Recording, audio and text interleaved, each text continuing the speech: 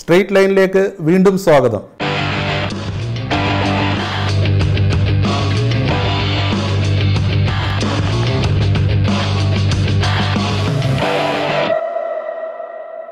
അമ്മ മരിക്കുന്നതിന് മുമ്പ് തന്നെ വീടും സ്ഥലവും എൻ്റെ പേർക്ക് രജിസ്റ്റർ ചെയ്ത് തന്നിരുന്നു. കല്യാണത്തിന് മുമ്പ് അച്ഛൻ പറഞ്ഞ പോലെ സ്ത്രീധനത്തിന് പകരം പുരുഷധനമായിട്ട് അമ്മയ്ക്ക് വീട് വെച്ച് കൊടുത്ത കാര്യം എനിക്കറിയില്ല. വാങ്ങിച്ച ആളുകളെ പ്രവേശിക്കാൻ സമ്മതിക്കില്ല, വീടിൻ്റെ ഗേറ്റിനകത്ത് ഒരാളെയും കയറ്റില്ല, നിനക്ക് ആവശ്യമുള്ളപ്പോൾ വിൽക്കാം എന്ന് പറഞ്ഞാണ് അമ്മ അതെനിക്ക് രേഖാമൂലം തന്നെ എൻ്റെ പേരിൽ രജിസ്റ്റർ ചെയ്ത് തന്നത്. തീർച്ചയായിട്ടും അമ്മയുടെ സ്മരണയെ കൂടി അപമാനിക്കുന്ന വിധമാണ് ഇപ്പോഴുണ്ടായ വിവാദങ്ങളെന്നാണ് ഞാൻ കരുതുന്നത്. അതായത് ഭൗതിക ശരീരമോ അല്ലെങ്കിൽ ഭൗതിക സമ്പത്തുകളോ അല്ല, അവരുടെ സ്വത്തെന്ന് പറയുന്നത് അവരുടെ എഴുത്ത് തന്നെയാണ്. അപ്പോൾ അച്ഛൻ പോയി, അമ്മ പോയി, അമ്മ താമസിച്ചിരുന്ന വീടും പോയി, ഒറ്റക്കായോ?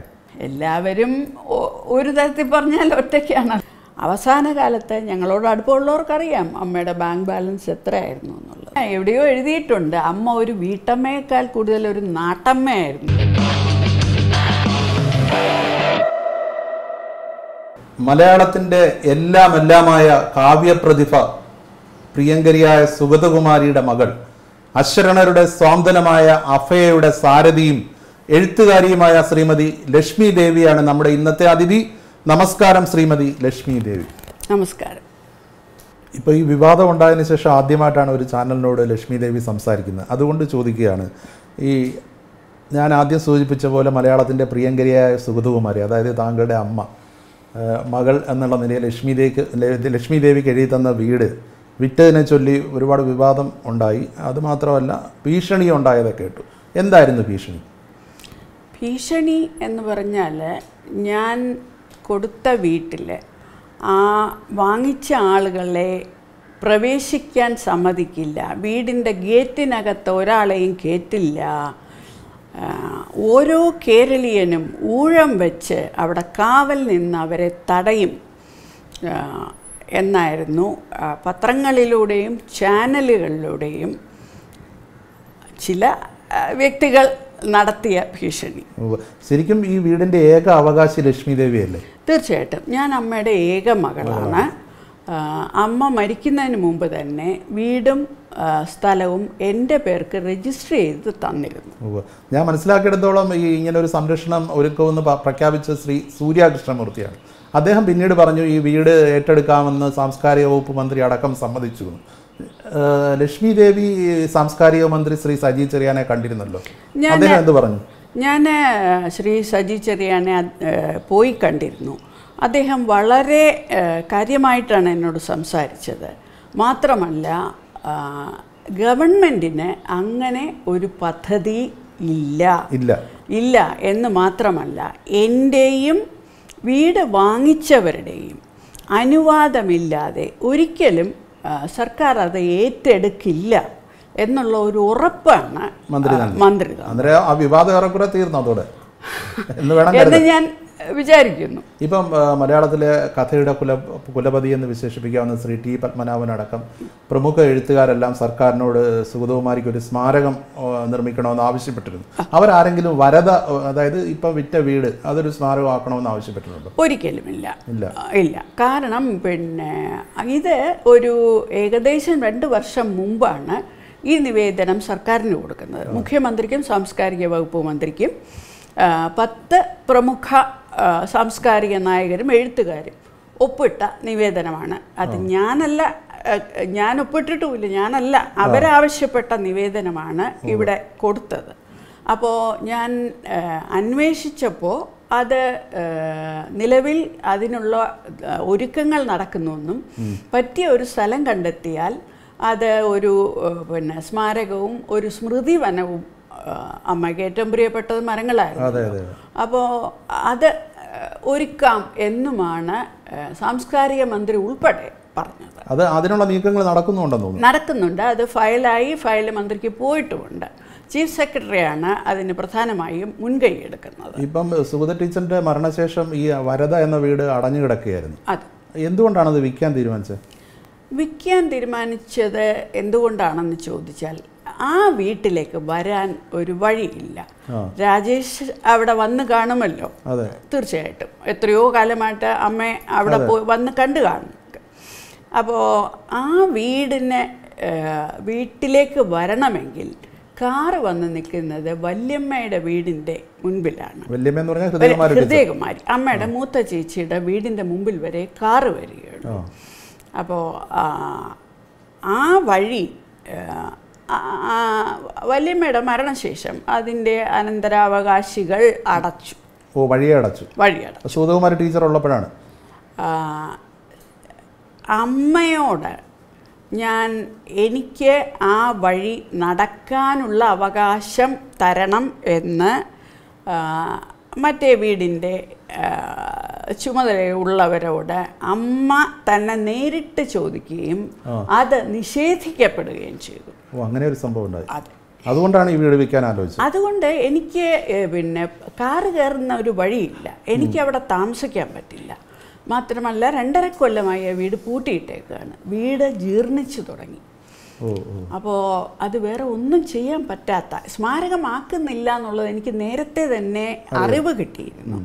ഗവൺമെൻറ്റുമായിട്ട് പ്രത്യേകിച്ചും വിദ്യാഭ്യാസ മന്ത്രി ശിവൻകുട്ടിയാണ് പിന്നെ ഇതിന് മുൻകൈയെടുത്ത് പിന്നെ ഈ നിവേദനങ്ങൾ മുഖ്യമന്ത്രിക്ക് കൊടുത്തതുമൊക്കെ തന്നെ.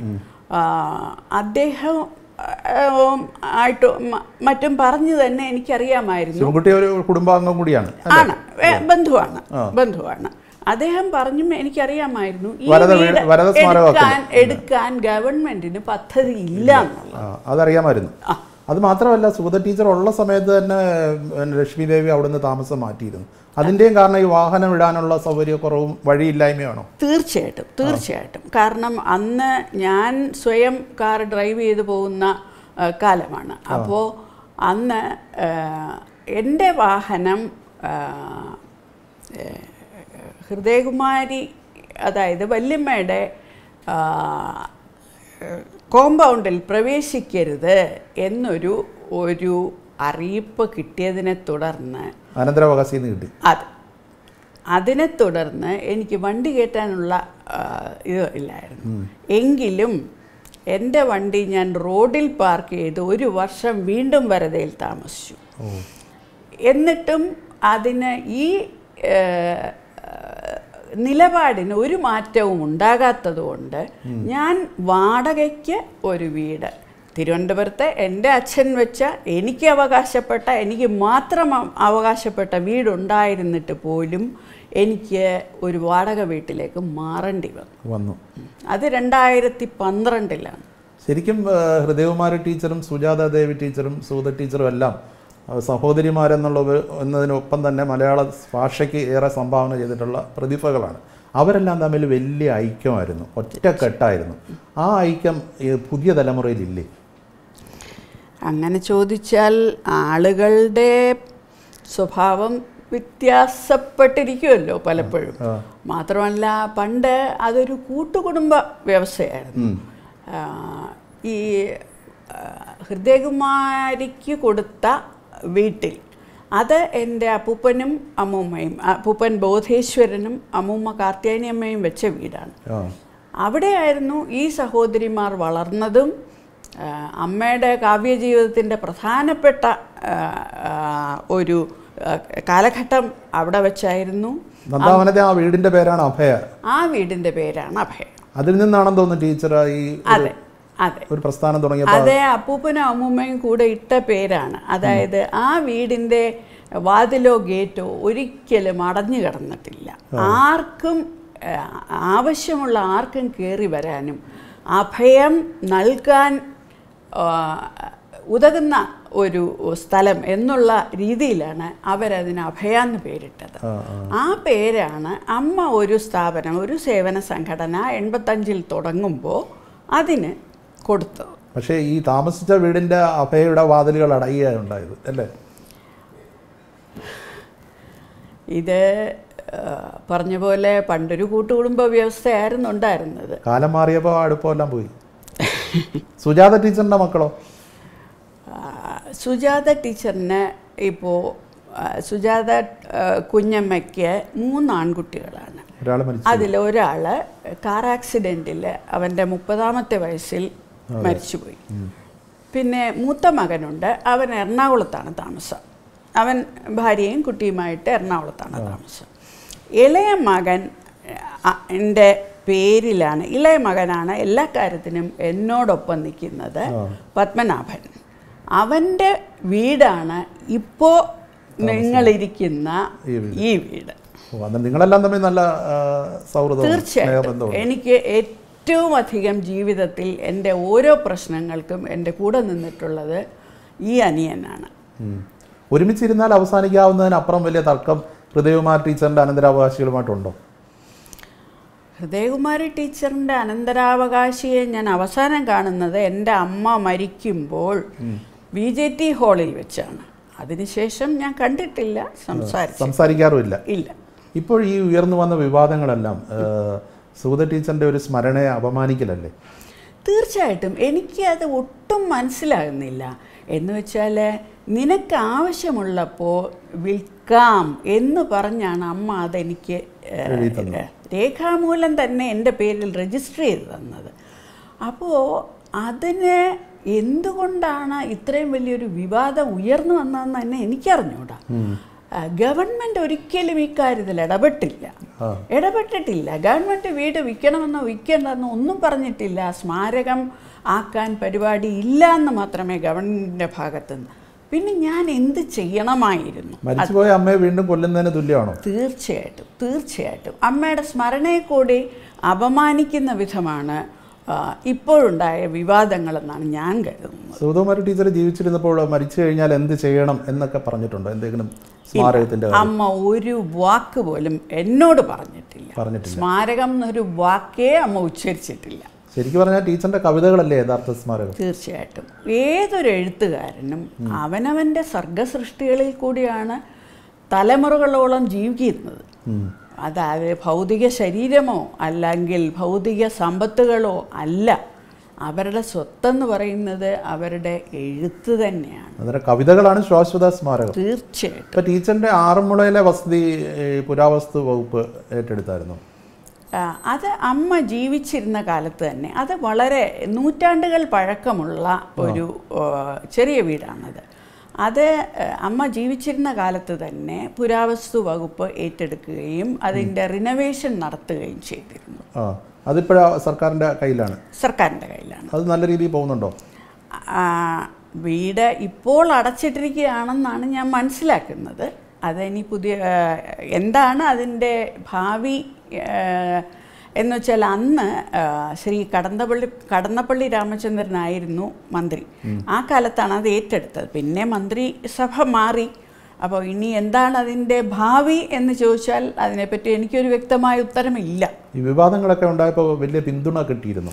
തീർച്ചയായിട്ടും. കാരണം കഴിഞ്ഞ 4 ദിവസമായിട്ട് നേരം വെളുത്താൽ ഒരു 6 മണി തൊട്ട് അർദ്ധരാത്രി വരെ എനിക്ക് ഫോൺ കോളുകളായിരുന്നു. പ്രശസ്തരും അപ്രശസ്തരും ആയിട്ടുള്ള ഒരുപാട് എഴുത്തുകാരും സാംസ്കാരിക നായകരും, ഇപ്പോൾ തന്നെ T Padmanabhan, professor George Onakkoor, Shri Vaisakhan, പിന്നെ ONV സാറിൻ്റെ ഭാര്യ ശ്രീമതി സരോജിനി, ഞാൻ പെട്ടെന്ന് ഓർമ്മ വരുന്ന ശ്രീ K ജയകുമാർ തുടങ്ങിയവരെല്ലാം എന്നെ നേരിട്ട് വിളിച്ച് സംസാരിക്കുകയും ഞങ്ങൾ ലക്ഷ്മിയോടൊപ്പമുണ്ട് എന്നറിയിക്കുകയും. തീർച്ചയായിട്ടും. മാത്രമല്ല എനിക്ക് അറിഞ്ഞു പോലും കൂടാത്ത ഒരുപാട് പേർ ഞങ്ങൾ കൂടെ ഉണ്ട് എന്ന് പറഞ്ഞ് ഉള്ള ഫോൺ കോളുകൾ എനിക്ക് വന്നിരുന്നു. അപ്പോൾ അച്ഛൻ പോയി, അമ്മ പോയി, അമ്മ താമസിച്ചിരുന്ന വീടും പോയി, ഒറ്റക്കായോ? എനിക്ക് എല്ലാവരും ഒരു തരത്തിൽ പറഞ്ഞാൽ ഒറ്റയ്ക്കാണല്ലോ. പിന്നെ എനിക്കങ്ങനെ തോന്നുന്നില്ല. എനിക്ക് ഞാൻ നേരത്തെ പറഞ്ഞ പോലെ ഏറ്റവും വലിയ സപ്പോർട്ട് എൻ്റെ സഹോദരൻ പത്മനാഭനാണ്. എല്ലാ വിഷമത്തിലും എന്നോടൊപ്പം നിൽക്കുകയും എന്നെ അങ്ങറ്റം സപ്പോർട്ട് ചെയ്യുകയും ചെയ്യുന്നത് അവനാണ്. അപ്പോൾ അവനുള്ളിടത്തോളം കാലം എനിക്ക് അവന് എന്നേക്കാൾ 12 വയസ്സ് ഇളയതാണ്. ശരിക്കും ഒരു സഹോദരനേക്കാൾ മകനായിട്ടാണ് ഞാൻ അവനെ കാണുന്നത്. അവനുള്ളിടത്തോളം കാലം ഞാൻ ഒറ്റയ്ക്കാണെന്നുള്ള വിചാരം എനിക്കില്ല. അമ്മയുടെ വായനക്കാരുടെ പിന്തുണയില്ലേ? അമ്മയുടെ മനസ്സിൽ പിന്തുണ ഉണ്ടായിരിക്കാം. പക്ഷേ ഞാൻ നേരിട്ട ഒരു കാര്യം പറയാമല്ലോ. അതായത് അമ്മയുടെ മരണശേഷം ആ സമയത്ത് എല്ലാ പാർട്ടിക്കാരും എന്നെ വന്ന് കാണുകയും വീട്ടിൽ മുഖ്യമന്ത്രി ഉൾപ്പെടെയുള്ളവർ വീട്ടിൽ വന്ന്, കേന്ദ്രമന്ത്രി ശ്രീ മുരളീധരൻ, മുഖ്യമന്ത്രി പിണറായി വിജയൻ കുടുംബമായിട്ട് വന്നു ആശംസിച്ചു. അതെ അതെ അതെ. പിന്നെ അത് പാർട്ടി വ്യത്യാസമില്ലാതെ, അതാണ് ഞാൻ പറഞ്ഞത്. കേന്ദ്രമന്ത്രി ശ്രീ മുരളീധരൻ, പിന്നെ UDFിലെ എല്ലാ പ്രധാന നേതാക്കളും എന്ന് പറഞ്ഞാൽ അമ്മ ഒരു പാർട്ടിയിലും അംഗമായിരുന്നില്ല. മാത്രമല്ല എല്ലാ പാർട്ടിക്കാരുമായിട്ടും അമ്മയ്ക്ക് നല്ല ബന്ധമുണ്ടായിരുന്നു. അതുകൊണ്ട് എല്ലാവരും അന്ന് വരികയും ആശ്വസിപ്പിക്കുകയും എല്ലാം ചെയ്തു. പക്ഷേ എനിക്ക് ഒരു കാര്യം പറയാനുള്ളത്, അമ്മ ഒരുപാട് പേരെ സഹായിച്ചിരുന്നു. അമ്മയുടെ ഒപ്പം നേരം വെളുക്കുന്നതിന് മുമ്പ് തൊട്ട് ഈ പറയുന്ന വരദയിൽ വന്ന് രാത്രിയും അവിടുന്ന് ഭക്ഷണം കഴിച്ച് അവിടെ കിടന്നുറങ്ങിയിരുന്ന പല മാന്യ വ്യക്തികളെയും ഞാൻ പിന്നെ കണ്ടിട്ടില്ല. ആരും എന്നെ ഫോൺ ചെയ്തിട്ട് പോലുമില്ല. ഇപ്പോൾ ഈ വീട് സംരക്ഷിക്കണം എന്ന് പറഞ്ഞു വന്ന പലരും ഈ 2.5 വർഷം ഈ വീട് അടഞ്ഞു കിടന്ന അവസരങ്ങൾ അതാണ് എനിക്ക് തീരെ മനസ്സിലാകാത്ത. ഒരു വ്യക്തിയോ ഒരു സംഘടനയോ വരദ സംരക്ഷിക്കാൻ ഞങ്ങൾ ഒരുക്കമാണ് എന്ന് പറഞ്ഞ് എന്നെ സമീപിച്ചിട്ടില്ല. അമ്മയുടെ സ്മാരകമാക്കാം എന്നും ഒരു വ്യക്തികളും സംഘടനകളും എന്നോട് പറഞ്ഞിട്ടില്ല. ഇപ്പോൾ ഞാനത് കൊടുത്തു കഴിഞ്ഞപ്പോൾ, ഇപ്പോൾ അത് ഞാൻ കൊടുത്തില്ലായിരുന്നെങ്കിൽ, എനിക്ക് താമസിക്കാൻ പോലും പറ്റാത്ത വീടാണ്, അത് ഞാൻ കൊടുത്തില്ലായിരുന്നെങ്കിൽ അത് തനിയെ നശിച്ച് ജീർണിച്ചിടിഞ്ഞു വീഴുമായിരുന്നു. അപ്പോഴുണ്ടാകുന്ന കോലാഹലം ഒന്ന് ആലോചിച്ച് നോക്കൂ. ഇപ്പോൾ ഇതാണ് കോലാഹലമെങ്കിൽ അപ്പോൾ നിങ്ങൾ മാധ്യമ സുഹൃത്തുക്കൾ തന്നെ എങ്ങനെ പ്രതികരിക്കും? ഞാൻ സുഗതകുമാരിയുടെ വീട് നശിപ്പിച്ചു എന്നായിരിക്കില്ലേ പ്രചാരണം?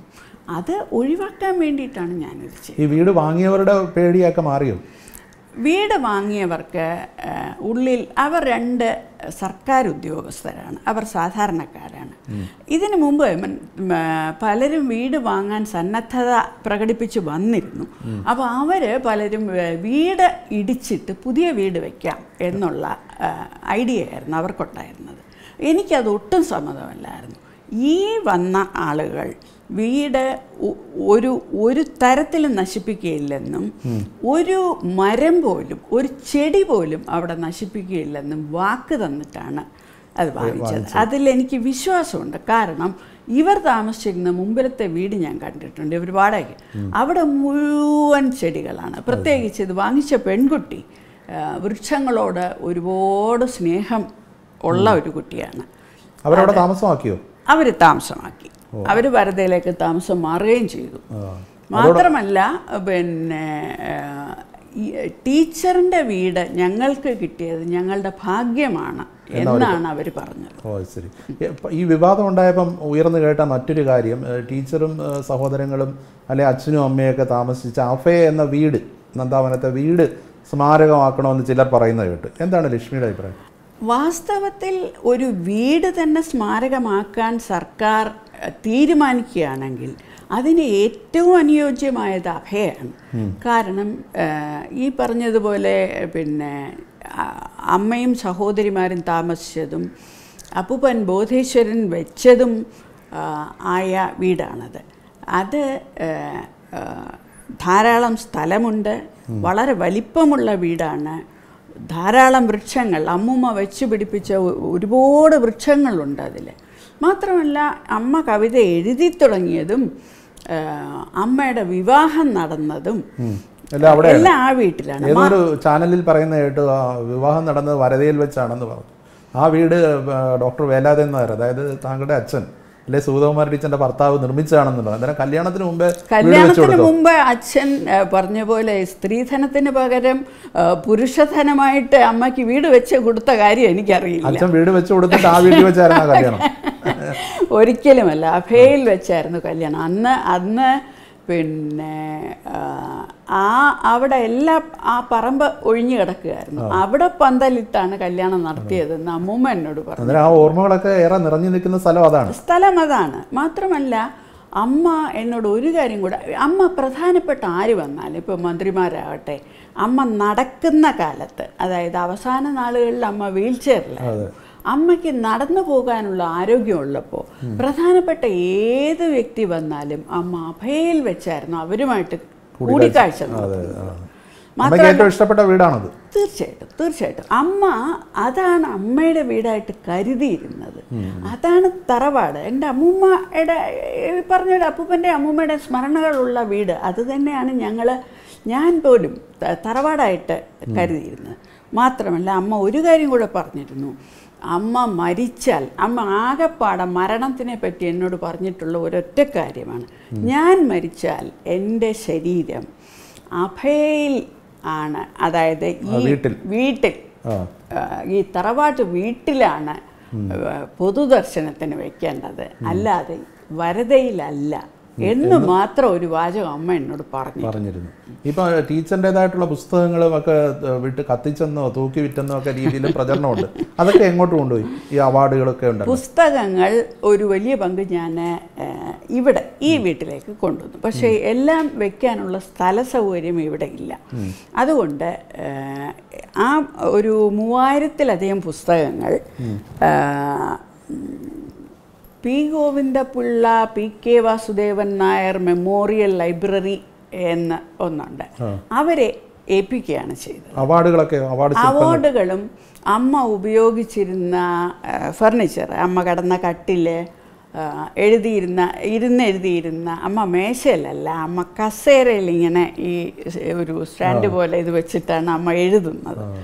അതും പിന്നെ അമ്മയുടെ ബാക്കി എല്ലാ കാര്യങ്ങളും ഞാൻ അഭയ എന്ന സ്ഥാപനത്തിലേക്ക് തൽക്കാലത്തേക്ക് മാറ്റിയിരിക്കുക. സ്മാരകം ഉണ്ടാകുമ്പോൾ തിരിച്ച് അത് അവിടെ എക്സിബിറ്റ് ചെയ്യണമെന്നാണ് എൻ്റെ ആഗ്രഹം.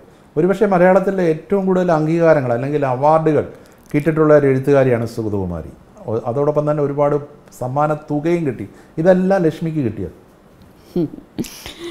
ഇത് പറഞ്ഞ പോലെ ഇത് പുറത്ത് പറയേണ്ട ഒരു വിഷയമാണോ എന്ന് എനിക്ക് അറിഞ്ഞൂടാ. പക്ഷേ രാജേഷ് ചോദിച്ചുകൊണ്ട് ഞാൻ പറയുകയാണ്, അമ്മയുടെ ഒരു അവാർഡിൻ്റെ പോലും തുകയോ അമ്മയുടെ പുസ്തകങ്ങളുടെ റോയൽറ്റിയോ, അമ്മയുടെ വേറൊരു കാര്യം കൂടെ എനിക്ക് പറയാനുണ്ട്. അമ്മ പല വിദേശ പര്യടനങ്ങളും നടത്തിയിട്ടുണ്ട്. സാധാരണ സാഹിത്യകാരന്മാർ വിദേശത്ത് പോകുമ്പോൾ അവിടെയുള്ള മലയാളികൾ അവർക്ക് ധാരാളം സമ്മാനങ്ങൾ നൽകും. സ്വർണം ഉൾപ്പെടെയുള്ള ഒരുപാട് പ്രതിഫലം, ഒരു പറഞ്ഞ പോലെ സമ്മാനങ്ങൾ അമ്മയ്ക്ക് കിട്ടിയിട്ടുണ്ട്.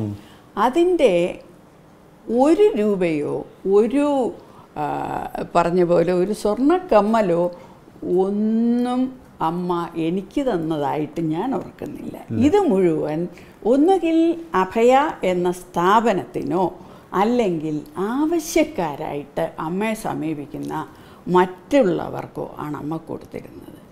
അവസാന കാലത്ത് ഞങ്ങളോട് അടുപ്പമുള്ളവർക്കറിയാം അമ്മയുടെ ബാങ്ക് ബാലൻസ് എത്രയായിരുന്നു എന്നുള്ളത്. ഈ റോയൽറ്റി തുക ഇന്ന് വരെ എനിക്ക് 1 പൈസ പോലും കിട്ടിയിട്ടില്ല. അമ്മയുടെ പുസ്തകങ്ങൾ പ്രധാനമായിട്ടും പ്രസിദ്ധീകരിച്ചിരുന്നത് DC ബുക്സാണ്. DC ബുക്സിൽ ഞാൻ അന്വേഷിച്ചപ്പോൾ 2.5 ലക്ഷം രൂപ അവിടെ ഡെബിറ്റാണ് എന്നാണ്. അമ്മ മുൻകൂർ പണം വാങ്ങിയിരുന്നു എന്നാണ് അവർ പറയുന്നത്. കിട്ടുന്ന പൈസ മുഴുവൻ അശരണർക്ക് വേണ്ടി. തീർച്ചയായും അതിൽ ലക്ഷ്മിക്ക് യാതൊരു പരാതിയില്ല. അല്ല, അത് അമ്മയുടെ പൈസ അമ്മയ്ക്ക് കിട്ടുന്നത്. അപ്പോൾ അതിൽ ഞാൻ പരാതിപ്പെടേണ്ട ആവശ്യമില്ലല്ലോ. അമ്മയുടെ സന്തോഷം അതാണെങ്കിൽ തീർച്ചയായിട്ടും ഞാൻ അതിനൊപ്പം നിൽക്കും. സുഗതകുമാരി എന്നുള്ള പ്രകൃതി സ്നേഹിയെയും കവയത്രിയെയും മലയാളിക്കറിയാം. എന്നാൽ സുഗതകുമാരി എന്ന കുടുംബനാഥ, സുഗതകുമാരി എന്ന അമ്മ എങ്ങനെയായിരുന്നു? അമ്മ സത്യം പറഞ്ഞാൽ അമ്മ പ്രധാനമായിട്ടും നാട്ടുകാർക്ക് വേണ്ടിയാണ് ജീവിച്ചത്. മകളെന്ന നിലയിൽ താലോലിച്ചിട്ടില്ലേ? അങ്ങനെ ചോദിക്കുകയാണെങ്കിൽ ഞാൻ ജനിച്ച് കഴിഞ്ഞ് ഞാൻ തീരെ ചെറുപ്പമായിരുന്ന സമയത്ത് എൻ്റെ അച്ഛന് ഡൽഹിയിൽ NCERTയിലായിരുന്നു ജോലി. അപ്പോൾ അമ്മ മിക്ക സമയത്തും അച്ഛനോടൊപ്പം ഡൽഹിയിലായിരുന്നു. എന്നെ 10 വയസ്സ് വരെ വളർത്തിയത് എൻ്റെ അപ്പൂപ്പനും അമ്മൂമ്മയും കുഞ്ഞമ്മ സുജാതയും ചേർന്നു. ശരി. അന്നേരം ബോധേശ്വരൻ എന്ന് പറയുന്നത് തന്നെ കേരള ഗാനം എഴുതിയ കേരളത്തിൻ്റെ പ്രിയങ്കരനായ കവിയും സ്വാതന്ത്ര്യ സമര സേനാനിയുമായിരുന്നു.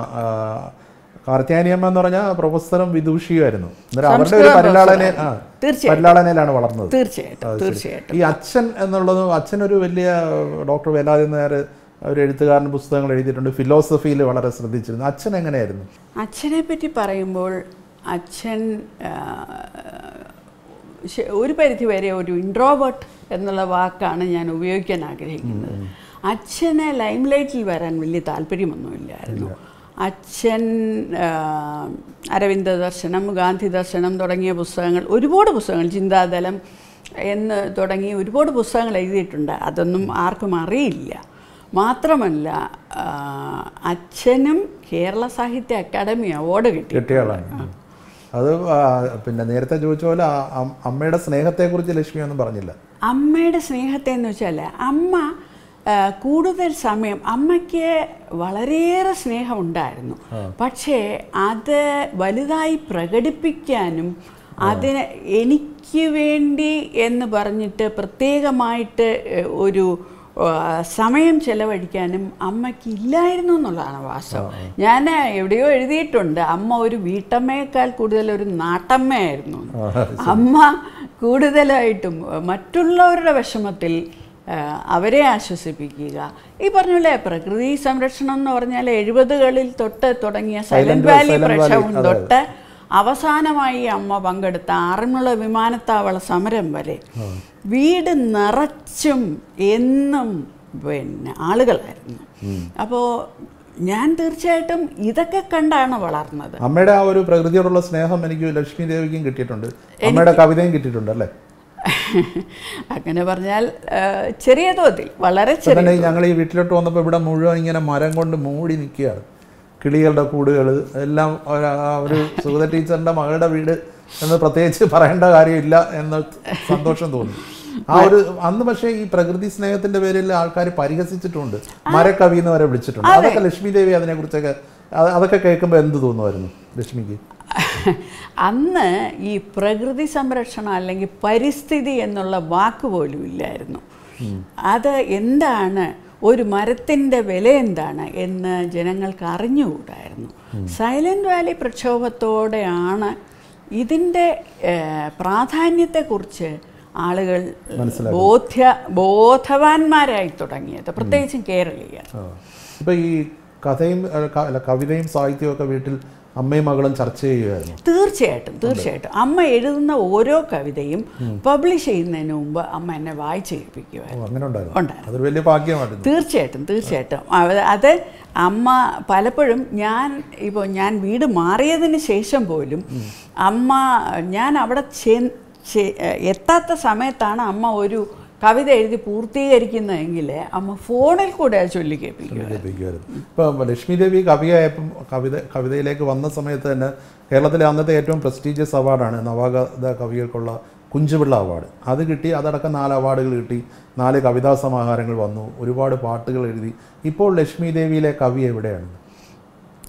കവിത എഴുതാൻ സമയമില്ലേ? അതോ കവിത എഴുതുന്നുണ്ട്. പിന്നെ എനിക്ക് തോന്നുന്നത് പല പ്രസിദ്ധീകരണങ്ങൾക്കും അത് പബ്ലിഷ് ചെയ്യാൻ വലിയ താല്പര്യമില്ല. കാരണം ഞാൻ എഴുതുന്ന കവിത കുറച്ച് പഴയ രീതിയിലുള്ളതാണ്, വൃത്തത്തിലും ഒക്കെ എഴുതുന്ന കവിതയാണ്. ഇപ്പോൾ ഇപ്പോഴത്തെ കവിത അതെ ഇപ്പോഴത്തെ കവിത എന്ന് പറഞ്ഞാൽ തീർച്ചയായിട്ടും അതിന് വേറൊന്നാണല്ലോ, ഈ പോസ്റ്റ് മോഡേൺ എന്നൊക്കെ പറയുന്ന കവിതകളാണല്ലോ. അതുകൊണ്ടായിരിക്കാം. പിന്നെ ഞാൻ അങ്ങോട്ട് പോയി ആരോടെങ്കിലും എൻ്റെ കവിത പ്രസിദ്ധീകരിക്കുമോ എന്ന് ചോദിക്കാറില്ല. ഏറ്റവും ഇഷ്ടപ്പെട്ട മറ്റൊരു കവി ആരായിരുന്നു?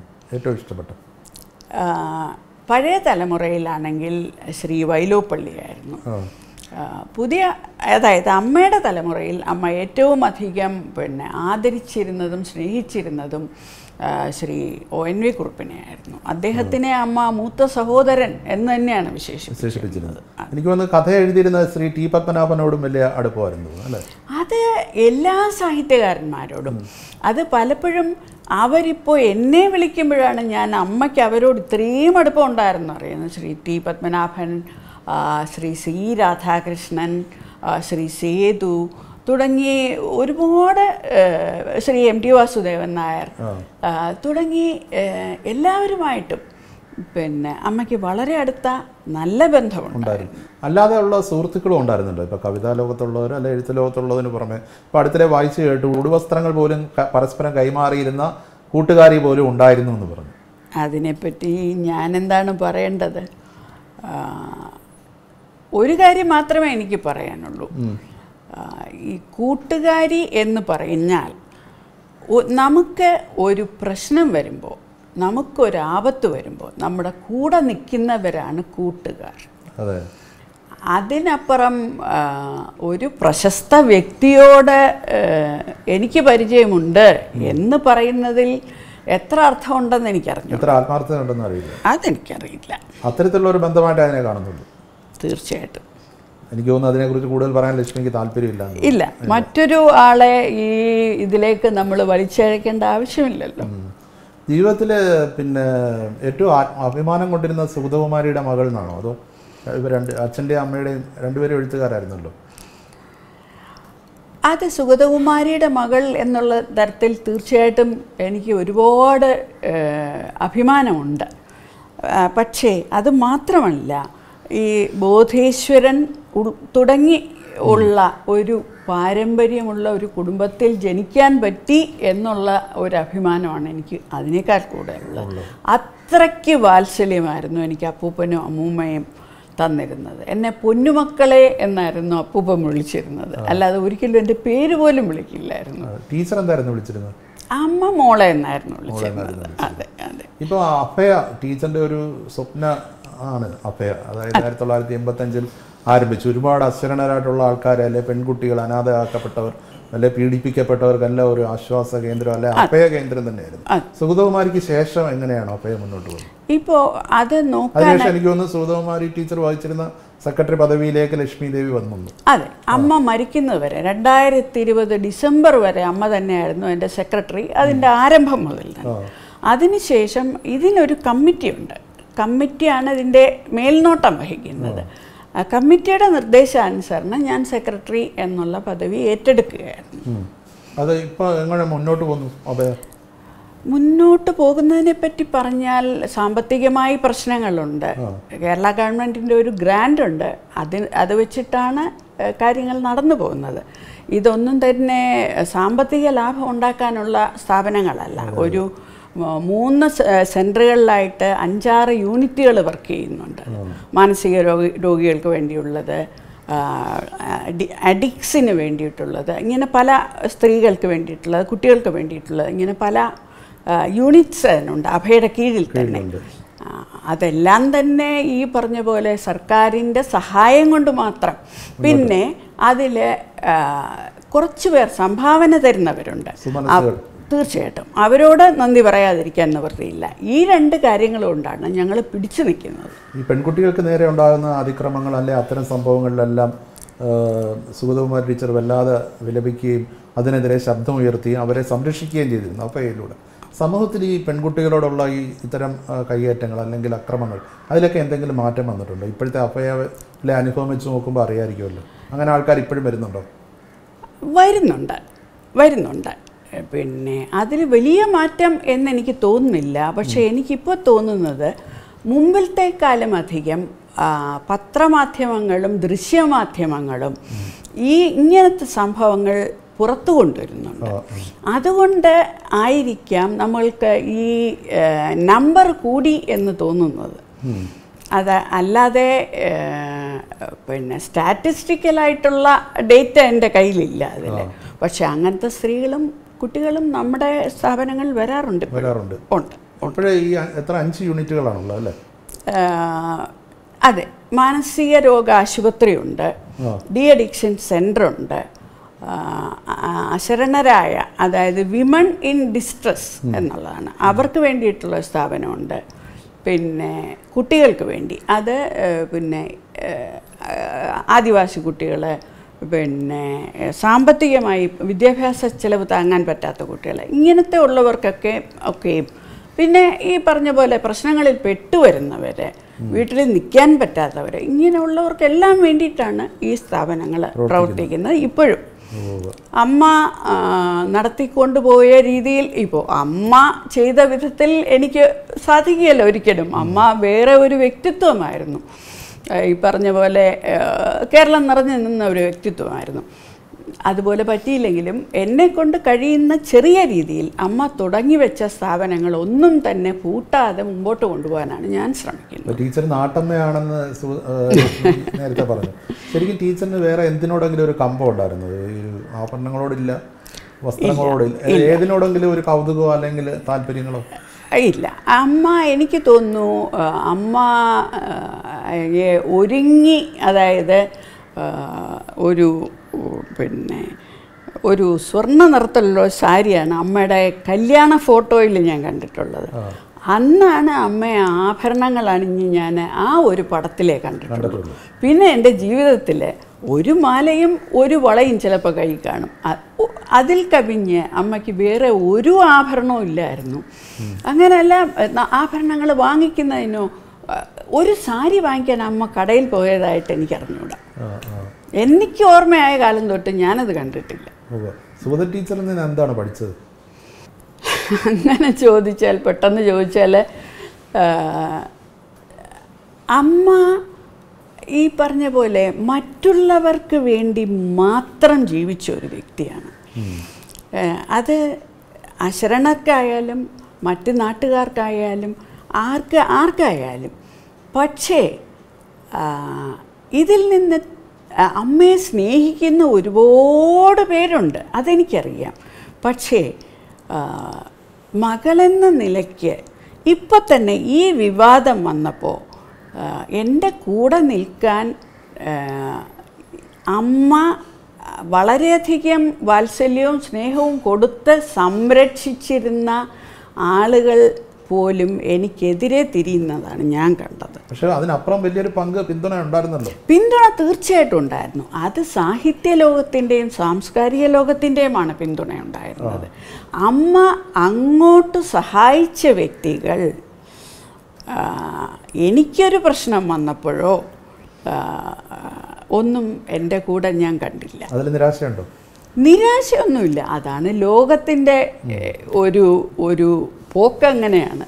നമ്മൾ ഒരാൾക്കും ഒരു കാര്യം കൊടുക്കുമ്പോൾ, അല്ലെങ്കിൽ ഒരാൾക്ക് വേണ്ട കാര്യം ചെയ്തു കൊടുക്കുമ്പോൾ നമ്മൾ തിരിച്ചൊന്നും പ്രതീക്ഷിക്കരുത്. പ്രതീക്ഷിച്ചാൽ നമുക്ക് നിരാശയായിരിക്കും. ലക്ഷ്മി ഒന്നും പ്രതീക്ഷിച്ചിട്ടില്ല? ഞാൻ പ്രതീക്ഷിച്ചിട്ടില്ല. കാരണം അമ്മയുടെ അനുഭവത്തിൽ നിന്ന് ഞാൻ പഠിച്ചതാണ്. ടീച്ചർ ദുഃഖിതയായിരുന്നു ഏതെങ്കിലും കാര്യങ്ങളിൽ? അവസാന കാലത്ത് അമ്മ ഒരുപാട് ദുഃഖിതയായിരുന്നു. അതിൻ്റെ പ്രധാന കാരണം കുഞ്ഞമ്മയുടെ മരണമായിരുന്നു. സുജാത ദേവി. കുഞ്ഞമ്മ ക്യാൻസർ ബാധിതയായിട്ട് പെട്ടെന്നുള്ള അന്ത്യമായിരുന്നു. കാരണം അത് ഡയഗ്നോസ് ചെയ്ത് പിന്നെ ട്രീറ്റ്മെൻറ്റിന് സാധിക്കാത്ത സ്റ്റേജിലാണ് ഞങ്ങൾ ഡയഗ്നോസ് ചെയ്യാൻ പറ്റിയത്. ഞങ്ങൾക്കത് 1 മാസത്തിനകം കുഞ്ഞമ്മ മരിക്കുകയും ചെയ്തു. അതായിരുന്നു അമ്മയുടെ ജീവിതത്തിലെ ഏറ്റവും വലിയ ദുഃഖം എന്ന് എനിക്ക് തോന്നുന്നു. കാരണം കുഞ്ഞമ്മയ്ക്ക് അമ്മയെക്കാളും 12 വയസ്സിന് എളുപ്പമുണ്ടായിരുന്നു. കുഞ്ഞമ്മയെ ഒരു മകളെ പോലെയാണ് അമ്മ കണ്ടിരുന്നത്. അത് അമ്മയ്ക്ക് വലിയ ഒരു അടിയായിരുന്നു. എന്താണ് അവസാനമായി ലക്ഷ്മിയോട് പറഞ്ഞത്? അവസാനമായി അമ്മയ്ക്ക് അന്നൊരു ശ്വാസം മുട്ടൽ വന്ന് ആണ് ഞങ്ങൾ ആശുപത്രിയിൽ കൊണ്ടുപോകുന്നത്. ഡോക്ടർ വീട്ടിൽ വന്ന് പരിശോധിച്ചു, ആശുപത്രിയിലേക്ക് മാറ്റാൻ നിർദ്ദേശിച്ചു. അന്ന് അമ്മയുടെ കാർഡിയോളജിസ്റ്റ് ഡോക്ടർ സുരേഷ് ജോലി ചെയ്തിരുന്ന SK ആശുപത്രിയിലാണ്. അങ്ങോട്ടാണ് രാത്രിയാണ് ആംബുലൻസിൽ അമ്മയെ അങ്ങോട്ട് കൊണ്ടുപോകുന്നത്. അവിടെ ചെന്ന് അഡ്മിഷൻ സമയത്താണ് അമ്മയ്ക്ക് ടെസ്റ്റ് ചെയ്തപ്പോഴാണ് കോവിഡ് പോസിറ്റീവ് എന്നറിയുന്നത്. അന്ന് നമുക്ക് വാക്സിൻ കേരളത്തിൽ എത്തിയിട്ടില്ല. അവിടെ നിന്ന് പിറ്റേ ദിവസം രാവിലെ ആയപ്പോഴത്തേക്ക് തന്നെ ആരോഗ്യമന്ത്രി, അന്ന് ശൈലജ ടീച്ചറായിരുന്നു, ടീച്ചർ എന്നെ വിളിച്ചു പറഞ്ഞു, നമുക്ക് മെഡിക്കൽ കോളേജിലേക്ക് മാറ്റാം, ഏറ്റവും നല്ല ചികിത്സ കിട്ടുന്ന മെഡിക്കൽ കോളേജിലേക്കാണ്. അതുകൊണ്ട് അവിടുന്ന് ആംബുലൻസിൽ എന്നെ ആംബുലൻസിൽ കയറാൻ സമ്മതിക്കില്ല അവർ, കാരണം ആ കോവിഡ് പ്രോട്ടോകോൾ അനുസരിച്ച്. ഞാൻ പുറകെ കാറിൽ അങ്ങനെ മെഡിക്കൽ കോളേജ് ആശുപത്രിയിലെത്തി. അവിടെ വെച്ച് ഈ ആംബുലൻസ് തുറന്നപ്പോൾ പിന്നെ കൂടെ ഉണ്ടായിരുന്ന നേഴ്സ് അമ്മയോട് പറഞ്ഞു, മകള് വെളിയിലുണ്ടെന്ന് പറഞ്ഞു. എനിക്ക് അവളെ കാണണം എന്നമ്മ അവരോട് പറഞ്ഞു. അപ്പോൾ അപ്പോഴും ആംബുലൻസിൽ കയറ്റാൻ സമ്മതിക്കില്ല. ഡോറ് തുറന്ന് അമ്മയെ ഒന്ന് കാണിച്ചു, അമ്മയെ ചാരി ഇരുത്തി കൂടെ ഉണ്ടായിരുന്ന ഡോക്ടറും സിസ്റ്റേഴ്സും എന്നെ ഒന്ന് കാണിച്ചു. അപ്പോൾ അമ്മ ശരിക്കും നല്ല ഒരു പുഞ്ചിരിയോടെ എന്നെ നോക്കി കൈ ഇങ്ങനെ വീശി കാണിച്ചു. അതാണ് അവസാനമായിട്ട് ഞാൻ അമ്മയെ കണ്ടത്. സുഗത ടീച്ചറിൻ്റെ ഏറ്റവും ഇഷ്ടപ്പെട്ട കവിത ഏതാണ്? ഒരു കവിത എന്ന് പറയാൻ പറ്റില്ല. എനിക്ക് പ്രധാനമായിട്ടും ഏറ്റവും കൂടുതൽ ഇഷ്ടമുള്ളത് പ്രകൃതിയെ പറ്റിയുള്ള കവിതകളാണ്. ഇപ്പം തന്നെ ടീച്ചറിൻ്റെ ചില കവിതകൾക്ക് ഒരു പ്രവചന സ്വഭാവം പോലെ, ഇപ്പോൾ പ്രളയത്തെക്കുറിച്ചൊക്കെ മുൻപ് ഇങ്ങനെ സൂചന നൽകിയതൊക്കെ തീർച്ചയായിട്ടും. അതായത് 2013 അമ്മ എഴുതിയ പശ്ചിമഘട്ടം എന്നൊരു കവിതയുണ്ട്. എനിക്ക് വളരെ ഇഷ്ടപ്പെട്ടൊരു കവിതയാണത്. അതിൽ ഈ വൃക്ഷങ്ങളും കുന്നുകളും വെട്ടി നശിപ്പിച്ച് മനുഷ്യനിങ്ങനെ മുമ്പോട്ട് പോയാൽ പ്രകൃതി തിരിച്ചടിക്കുമെന്നും വളരെ ഘോരമായ താപവും പിന്നെ പ്രളയം എന്ന വാക്ക് അമ്മ 2013 ഉപയോഗിച്ചു. ആ കവിതയിൽ അത് പറഞ്ഞിട്ടുണ്ട്. അതായിരിക്കും നമ്മൾ. ശൈലേന്ദ്രപാദങ്ങളിൽ തീ പിടിക്കുന്നു, ദിവ്യവക്ഷസ്സിൽ കറുത്ത പുക പടരുന്നു, കരിമരുന്നിട്ടു പൊട്ടിത്തകർക്കും 100 മലകൾ അലറിക്കേണുടഞ്ഞു വീണടിയുന്നു, ഉറവകൾ നടുങ്ങി വറ്റുന്നു, 100,000 നിലവിളി ഉയർന്നു താഴുന്നു, വിരിമാറിൽ മുറിവ് നിറയുന്നു, സഗൗരവം തലപൊക്കി നോക്കുന്നു സഹ്യൻ, മലയിടിക്കുന്ന തീയെറിയുന്ന കൈകളെ വളരെ വൈകിപ്പോയി കാലം, അറിയുവിൻ മുറിവേറ്റ ശൈലങ്ങൾ നമ്മൾക്ക് വറുതിയും മൃതിയും വിധിക്കുമല്ലോ, ചൂട് പൊറഞ്ഞു പൊരിയുമല്ലോ, ഇറ്റു ദാഹജലത്തിനായി കേഴുമല്ലോ, അല്ലായിൽ ഭാവം പകർന്നീ ഗിരിനിര കല്ലും മരവും പ്രളയവുമായി അന്ത്യപ്രഹരമായി ആർത്തിറങ്ങിയിടവേ നൊന്തു പായുന്നത് എങ്ങോട്ട് നമ്മൾ. എത്ര മുൻകൂട്ടി കണ്ട എഴുതിയതല്ലേ. ഈ പുസ്തകങ്ങൾ തരുമ്പോൾ കയ്യൊപ്പിട്ട് തരുമായിരുന്നു. ഈ പുസ്തകം അങ്ങനെ തന്നെയാണോ? ഈ പുസ്തകം അമ്മ എനിക്ക് കയ്യൊപ്പിട്ട് തന്നത്. എന്താണ് അതിൽ എഴുതിയിരിക്കുന്നത്? ടു ലക്ഷ്മി, എൻ്റെ കുഞ്ഞിനെ തിരുവാറന്മുളയപ്പൻ കാത്തുരക്ഷിക്കട്ടെ. ആ ഒരു പ്രതീക്ഷയിലായിരുന്നു ടീച്ചർ. തിരുവാറന്മുളയപ്പനാണ് ഞങ്ങളുടെ കുടുംബ പരദേവത. അമ്മയുടെ ഒരു സ്വപ്നം എന്നൊരു ചെറിയ കവിതയുണ്ട്. ഞാനതിൻ്റെ ഒന്ന് ചൊല്ലാം. മുറിക്കുള്ളിൽ കൊളുത്തിയ നിലവിളക്കുണ്ട്, താഴെ മയിൽ പീലിയൊന്നു പാറി കിടന്നിടുന്നു, വെളുത്ത പട്ടുകൊണ്ടമ്മ കെട്ടിയ പൂന്തൊട്ടിയിലൊന്നു പതുക്കെ പതുക്കെ കാറ്റിലാടി നിൽക്കുന്നു, ഉറക്കമാം പൈതൽ കാണാൻ വയ്യ തീരെ, തുകിൽ ഞൊറിയിളക്കുന്ന തെന്നലിനും ചന്ദനഗന്ധം, നീലമേഘം പോലിരുണ്ടു പൊൻതളയണിഞ്ഞൊരുണ്ണിക്കാലു മാത്രം തൊട്ടിലിൽ നിന്നൂർന്നതാ കാണൂ, അടുത്തു ചെല്ലുവാൻ വയ്യ ജനാലയ്ക്ക്, ജന്മങ്ങൾക്ക് പുറത്തു ഞാൻ വ്യഥ പൂണ്ടു കാത്തു നിൽക്കുന്നു, അടുത്തു ചെല്ലു എനിക്ക് ജന്മങ്ങൾക്ക് പുറത്തു ഞാൻ വ്യഥ പൂണ്ടു കാത്തു നിൽക്കുന്നു. അപ്പോൾ വിവാദങ്ങളെല്ലാം അവസാനിച്ചു എന്ന് കരുതുന്നു. തിരുവാറന്മുള അപ്പൻ സംരക്ഷിക്കട്ടെ. നമസ്കാരം. നന്ദി, നമസ്കാരം. കേരളകൗമുദിയുടെ എല്ലാ പ്രേക്ഷകർക്കും എൻ്റെ ഹൃദയം നിറഞ്ഞ നന്ദി. കേരളകൗമുദി എപ്പോഴും ഞങ്ങളുടെ കുടുംബത്തിൻ്റെ കൂടെ നിന്നിട്ടുള്ള ഒരു സ്ഥാപനമാണ്, പണ്ട് മുതലേ തന്നെ. അതുകൊണ്ട് ഇങ്ങനെ ഒരു ഇൻ്റർവ്യൂ എടുത്തതിന് പ്രത്യേകം രാജേഷിനും കേരളകൗമുദിക്കും എൻ്റെ പ്രത്യേകം നന്ദി.